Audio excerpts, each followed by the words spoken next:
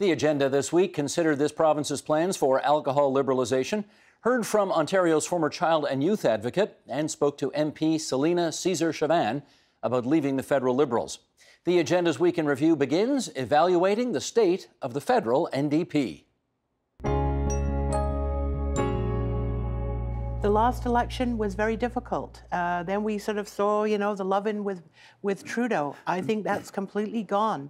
So we have an incredible opportunity in this election to show Canadians that there is a very bold vision from the NDP, that we have the leader who, and we have some great candidates who are seeking nomination or already the candidates.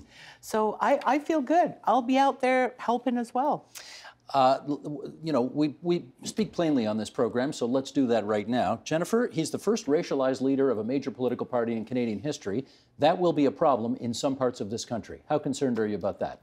It matters, and it's also an opportunity. So many young people across the country can look to Jagmeet and see that they can be a part of politics.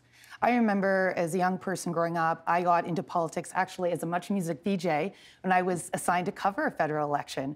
And we extended an invite, if you can believe it, half an hour on Much Music to all the party leaders, and only 2 party leaders said yes. So no surprise, Jack Layton, the NDP, and a shout out to Jim Harris in the Greens came on.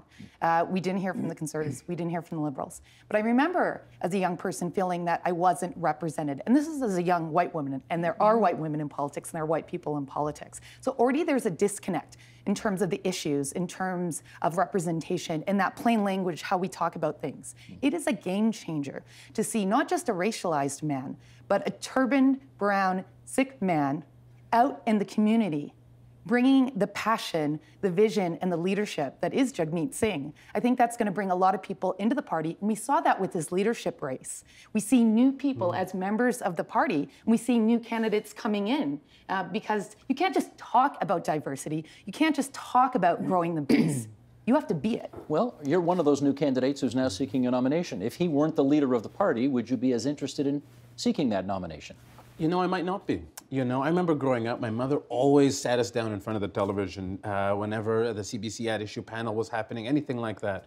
And for the longest time, I watched, and I thought, politics is something that only white men do. That's what my takeaway was. A few years later, I thought, oh, okay, white women also do politics as well. Never thought about myself. Growing up as a low-income kid in downtown Toronto, never saw myself as part of these conversations. So I think it's as Jennifer says, it's a really significant moment in time where lots of folks across the country are able to look at a party leader and see someone that not only reflects perhaps the tone of their skin, but also some of their lived experiences with the darker skin. So I think that's really exciting. I'm also really excited when I have conversations with other folks that are inspired to run across the country. These are people who, for the first time, many of them are saying, this is a party that does reflect our values, that we can get involved in, that we can push and really be a meaningful part of. And I think a lot of that is down to really inspiring leadership. Cameron, having said that, money talks in politics, and at the moment, the money's not coming in. Why not?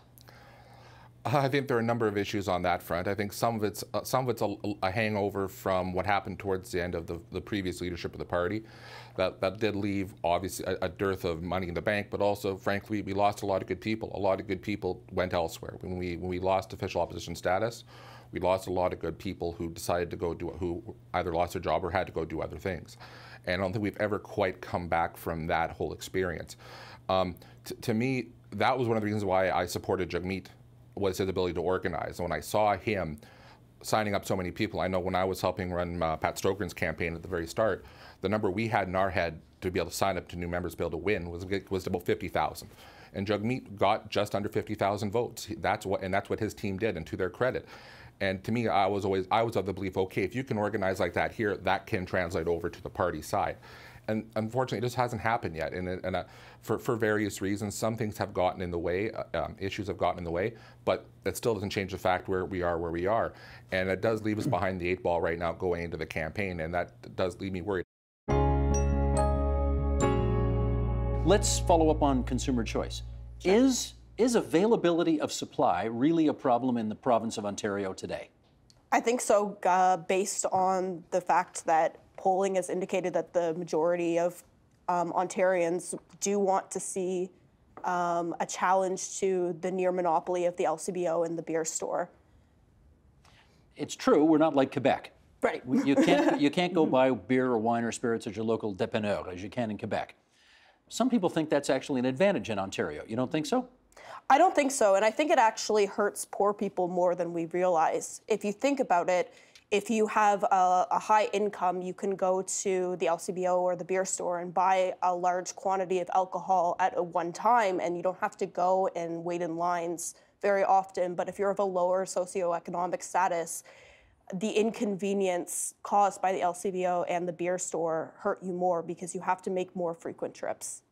The province of Ontario, Finance Minister in particular, Vic Fedeli, often makes the point that there are thousands upon thousands and thousands more availability opportunities in Quebec than there are in Ontario, and he's trying to do something about that.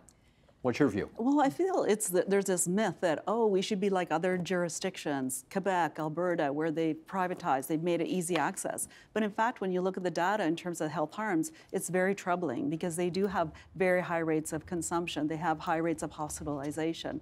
So great, you're getting access. But on the other hand, what's not apparent often to our communities is what that means in terms of the health harms. So for most people, they don't have an issue with alcohol, but if we have over 20% of Ontarians that have problematic use of alcohol, then we need to talk about that and we need to address that. And we know from research that the more you make alcohol available, the more people consume it, the more they consume, then the more harms. Jordan, do we have an availability problem in Ontario? Well, I'm going to take an unpopular tack with my craft beer audience and suggest that we probably don't have an availability problem. I think that 2 hours worth of planning has never really caused me any problems in acquiring beer. Thinking ahead a little bit does wonders. What we might have is a retail opportunity problem. We have something like 360 brewing entities in the province, and not a lot of them have shelf space. So access to market for the companies involved is a real problem. Access to alcohol for the public is probably not. Matt, is it really the case that if you offer people many, many, many more locations from which to purchase alcohol, alcohol sales will go up? So I don't have any hard stats on that, but sort of take on Jordan's point of the, we have so many breweries and cideries and now one meadery in Ontario, and that's just going to continue to grow. But I don't think that putting beer in convenience stores is actually going to give the majority of those producers any more access to market, because what we're seeing is it's a logistics issue. I, as a small producer, can only have so many drivers or hire so many third-party companies, can only afford to have so many salespeople in the road or on the road. If I have 1,000 new customers or 1,000 new potential customers through convenience stores, I can't keep up with that. The big guys can keep up with that, the Molsons, the Anheuser-Busch InBev. So all you're going to do is open up more shelf space for Budweiser and Coors Light. And the small guys, unless you have a convenience store owner who decides, I'm going to open a boutique, or I'm going to focus on these really rare availability bottles and cans and products, which could happen. There's some great dépanneurs in Montreal that are very focused on bringing in the really good stuff. But the vast majority of the stuff you find in a dépanneur is Boreal or mass market lagers. So I don't know that having convenience stores is going to help someone like our company or a small brewery or a small cidery really get any more access to the market. Heather, let me follow up with you on that. If you offer alcohol for sale at many thousands more locations in the future than you do today, does that necessarily mean you will sell more alcohol? The evidence on this is pretty mixed. I've seen things suggesting that that's the case. I've seen things suggesting the opposite. There is a study that looked at Virginia and West Virginia, and Iowa's experience, and they actually found that there was a reduction in per capita alcohol consumption, and that was because people bought less booze when they were making more frequent trips, which encouraged them not to drink as much at home. So, of course, these questions are difficult to answer from an economics perspective, just because culture and a lot of other confounding variables really do impact people's alcohol consumption. So, for instance, we see in Europe, where alcohol is a lot more available, way more accessible, for instance, in Italy, and their rate of problem drinking is 6.2%, and in Canada, it's 23% of people have had a heavy drinking episode in the last 30 days, and it's alcohol is way more accessible in Italy than it is in Canada. With everything that's been going on with the SNC-Lavalin scandal, you sent out a tweet a while ago directed at the Prime Minister, Justin Trudeau, and it got a lot of attention. So yes. At the beginning, I'm going to quote the Prime Minister, but this is what you wrote in the tweet. Yes. His quote, it says, "I believe real leadership is about listening, learning, and compassion. Central to my leadership is fostering an environment where my ministers, caucus, and staff feel comfortable coming to me when they have concerns," end quote. And then you add, "I did come to you recently twice. Remember your reactions." I'm inferring that you were referring to two exchanges you had with the Prime Minister. Absolutely. Where you were telling him you weren't going to run in the next election. Mm-hmm. And you said in both instances that he got hostile. Mm-hmm. How was he hostile? So I want to add to that quote. So his quote talked about his leadership and his open environment. And then the next sentence said, "And Miss Wilson-Raybould did not come to me." That perception that he gave to Canadians was not my reality. My reality was when I phoned him, when I spoke to him on the phone, there was yelling. And I reciprocated that. I'm going to own that. You start yelling at me, I'm going to push back. The area where I think, and that was the yelling part. So then we had another meeting, a broader meeting, and without disclosing caucus confidentiality, we're talking about trust and building our team and doing what we needed for the greater good of Canadians. And throughout that meeting, I felt really terrible about the exchange that we had. So I wanted to reconcile and say, look, you know, the meeting that we had wasn't the greatest, and you know, let's try to bury the hatchet. And that was met with even more hostility. It was the glare, it was the sort of, you know, stomping off.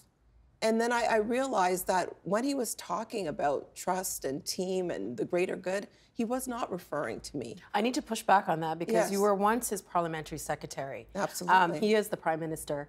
Isn't he allowed to be angry when he hears that a member of his team is leaving? Of course, but ask any other member of his team who told him that he was leaving, which I did, and you can feel free to do that. Ask them what their reaction was. Some of them said the easiest part of my decision was going to talk to the Prime Minister. The Prime Minister completely understood that I was leaving. It was a great decision and a great discussion. But maybe another way of looking at it is if he didn't show any emotion and he was like, okay. No, would that not be as bad if he was just to be like, okay, see you later? Then what was he apologizing for?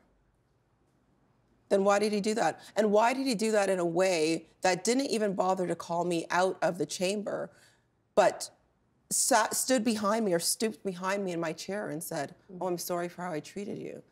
Do you apologize to someone by stooping behind them, or do you look them in the eye? We told Lisa MacLeod's office you'd be coming on the program tonight and asked if she had any comment about it, and we got this back via email. "When I was first elected to the Ontario Legislature in 2003, I was in favor of an independent office to investigate and advocate on behalf of Ontario's children. However, after taking office and reviewing the past 10 years of subpar work product from the Ontario Child Advocate's Office that did little to inform government policy, it became clear to me that advocacy for Ontario's children should be the responsibility of government decision makers. We look forward to improving outcomes for Ontario's children and have the utmost confidence in Ontario's Ombudsman to investigate any wrongdoing involving kids in care." The Ombudsman, of course, now being responsible for the work you used to do. What do you make of that response? At some level, it makes you want to say whatever, right? It's not about, I mean, it's obvious. I just mentioned that I received a letter from the minister the day before that announcement was made, talking about the great respect she had for her office, and with a little personal note. It's in the bulk of the letter too, but so whatever. It's not about that. It's about children. It's about what they need. It's about saying to children in this province, we will protect you. It's about saying to children in this province, you will have whatever you need to reach your full potential, every child. It's about saying to families, whatever kind of family we're talking about, however they're constituted, we say to families, thank you. You will have what you need to do right by your children. That's what this discussion should be about. If she had any issues with the work of our office, She hired me 10 years ago. She was on the hiring committee. She voted for the establishment of office. She reappointed me, voted to reappoint me 5 years after for my second term. And she had nothing but praise when I did meet her when she was in government. So when she releases a statement saying you've been doing subpar work for 10 years, yeah, what do you think of that? Well, I'd say, where was she? Do you think this is her talking, or is this maybe something from the Premier's office?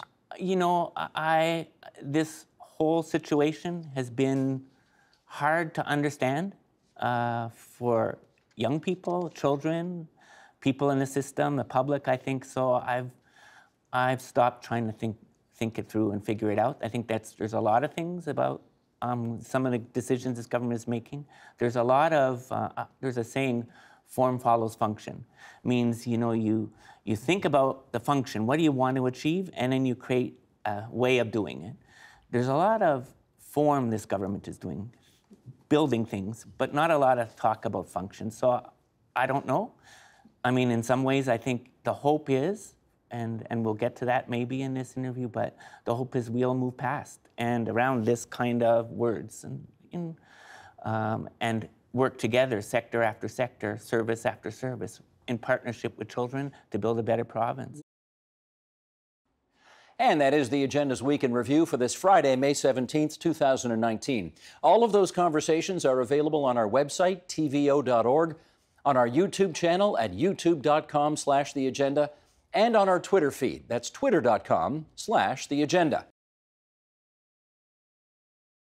The Agenda with Steve Bacon is brought to you by the Chartered Professional Accountants of Ontario, helping businesses stay on the right side of change with strategic thinking, insightful decisions, and business leadership. Are you on the right side of change? Ask an Ontario CPA.